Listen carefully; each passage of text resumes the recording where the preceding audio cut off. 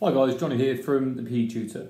I thought I'd jump on really quickly, just in the midst of all of the things which are going down in education at the moment really, and I thought I'd sort of get out there sort of the four key things which both I'm using through the PE Tutor company, but I'm also using with my department in the school that I teach in, because I teach full time, and then obviously the PE Tutor is something that I run sort of in not spare time, but in evenings, in the weekends, and around a full-time career in education. So I thought I'd quickly jump on and share the four things which I'm currently using, the four tools really, of the piece of the software which has enabled me, my team, to actually move education completely online from home, from our own place. I'm out here in Dubai. I work out in Dubai, and at the moment we're on, I think, 2 days away perhaps from going into complete lockdown.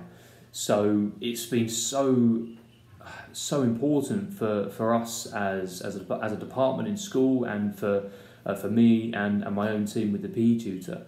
It's been so important to be able to pivot really quickly and put things in place which allow us to deliver the same level of quality lessons for the people that we teach, for the staff that we work with, and in some cases, almost more importantly, but to give the parents the not satisfaction, but the knowledge that they know that their child's education isn't being let slip. So it's so important to actually put things in place, put the structure in place to make sure that quality doesn't drop, and that you can continue to deliver a very good level of education for the people that you teach. And you can see behind me I put the four different pieces of software that we're currently using to make sure that things are running as smoothly as possible. The first one there is Teams. Now Teams is sort of come onto the scene fairly rapidly, and I think I was looking at the popularity of Microsoft Teams in the last couple of months, and it's absolutely skyrocketed. It's essentially WhatsApp, Google Docs, Slack, Facebook group, video calling. It's all of that rolled into one. And what we're finding is it's so good for editing software there and then. So we're in a team of 5 at the moment with my department. And what we're able to do is one person's able to start the ball rolling, so put the lesson structure or the PowerPoint up, so then we almost hand the baton over almost. Say, right, I've done my bit. Next person with the expertise in Kahoots or quizzes or worksheets, they can then take the reins up and then carry on editing that document live in front of everyone else. You don't have to be sat there and watching all of these edits, but it does mean that we've just got this one working document. So that saves us so much time. If we're putting together 5 or 6 or 7 lessons in a day for primary school, secondary school, I teach in sort of middle to upper school. It's so important that we've actually got continuity almost, that we're not messing around with different numbers of drafts, or do I have to download it again and then edit it and then re-upload it again. Teams is brilliant at streamlining that process. So that's the first thing that we're all using. It's got that chat box, that ongoing chat where you can communicate live with everyone next to the document that you're currently editing. So it's as if you're all sitting around on a table in a meeting room with one laptop open, editing it there and then. So that's been really important to get us off the ground at least. Second one up there is Seesaw. Best way to describe Seesaw is social media for school, where children and parents and teachers have all got access to their classroom journal, it's called. Think of it like the news feed on Facebook, but you can toggle the permissions so that a child and parent can only see the interactions with their child and the teacher. As a teacher, you can see all of your class's response. So, for example, if I've got 3 classes in Year 7, then I can upload the lesson and the activities and the videos, which I'll get to in a moment, and I can share all of those with each of the Year 7 classes. Now, from the student's perspective, they just see a post from Mr. Benson gets put into the group, they can watch it, they then upload their response. Now that's the only interaction they can see, so they don't get confused with all the other responses coming in from their classmates. They just see the task, the lesson task, the response box, and then they respond to the activity. They do the lesson.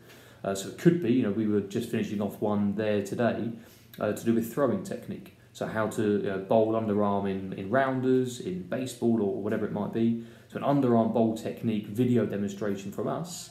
We post it onto Seesaw for the child to watch. They look at what they have to do. They look at the analysis task of, redo this task, you do it yourself, film 10 attempts, analyse it, here's your analysis tool, and they operate that way. What it allows us to do, as the teaching side, is to then collate all of these student responses and go through and give individualised feedback. So it's this idea of this working document. It's live, it's always being updated, and it's open. So teachers can access it, the parents can access it, the students can access it. So there's never this delay in send an email, wait, and then you're not sure if anyone's picked it up. It's always live, it's always in front of you, but the permissions allow it to be private for the student. So definitely recommend getting onto Seesaw, or at least looking into it. That's been where we're posting our lessons for everyone to find, and then receiving the student responses back. Teams is more the back office side, so that's where the department work gets done. Seesaw is then when we're interacting with our students. Third up there is YouTube. I do quite a bit of YouTube stuff anyway, but what we've found is we needed a video library of all of our own video demonstrations, because the way that we've decided to approach this is, well, we wouldn't, in normal lesson, just get a bog standard YouTube video up from anywhere else and show that to our students. It's not very personalised.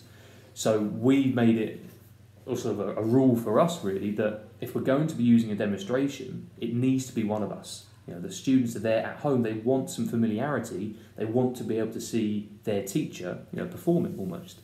So we've set up the YouTube account for our school department, and we've made that private in the sense that only people with the links can click and then find the video. So only our students, only our school. It keeps it very internal, very private and secure for the kids. But it just allows us as a department to upload videos as and when we need to this one. It's almost like the cloud almost, but you can upload it there, so then we can sort through all of our videos and then just drag and drop the URL links when we need to. But it also means that the kids and parents can access it as well. So it's this open library, this open storage that we're using for video demonstrations. So the way that we've set up lessons is we basically come up with the 4 or 5 different episodes that you normally do in a lesson, and this would work for maths, English, science, physics, chemistry, whatever you're doing. Think about the times that you would actually call a class in and talk to them about something, or the next thing, or the next development. That's what we're filming. So as long as you provide them the worksheet or the activity, and you provide them the video of you talking through that activity and what they need to do, then we've just filmed and uploaded those in the sequence of 5, and say, here's the first video, watch it, respond to it. Here's the second video, watch it, respond to it. Third, fourth, fifth. So in essence, they're still doing like an hour lesson, but they don't have us with them all the time, but just for the times where we would normally have that contact time with them in class. Seesaw is then where we give them personalised feedback. So if they do take the activity that we give them and they listen and watch the instructions that we posted on YouTube, they go away and produce their work or their performance or their film if it's PE and practical. They then upload it to Seesaw, where we can watch it all day. It just literally updates as soon as they upload it. We give some audio feedback or visual feedback if we want to film and upload it again, or we just comment on what they posted, and we've got that dialogue. So really the only thing that's missing is in-person contact. We're doing everything else that a student would normally get, but we're just doing it digitally. The last one there is Zoom. Now Zoom is sort of a larger scale but less detailed version of Teams, I guess you would say. It's more conferencing. So that's where that's where I've been using that more so with the PE tutor side of thing. the PE tutor side of things rather than sort of the school department. But this is where, you know, we can host the 10, 15, 20, 25 students that we do have, where, you know, we work all over the world. So Zoom, as long as there's an internet connection, we can all come together and we can all carry on in the exact same way that we have been for, you know, the last weeks and months and years in the PE tuition side of things. Taking that into the school setting and how we've used that to respond with the theoretical content, so year 10, year 11, less so year 11 because exams have been postponed, but the older students who are normally in a classroom, Zoom is great for getting everyone in, and it's as if you've got the class in front of you. You can screen share, which is when you would normally be doing a whiteboard demonstration, and you can upload activities, talk things through, you can write on them, highlight them, just like you would in person with the piece of paper, and you would draw in front of them. So Zoom is also a very valuable piece of software that's helping us through these times. So there you go. They're the four pieces of software, the four things which have helped us respond to these, I guess you'd say, unprecedented times of home learning. So yeah, feel free to look those up. That's Teams, Seesaw, YouTube, obviously, and then Zoom as well. I'll leave the links underneath this video as well.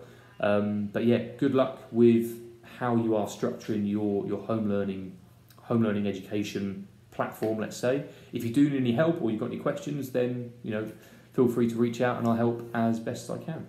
But yeah, I'm Johnny, I'm from the PE Tutor, and yeah, I'll see you soon.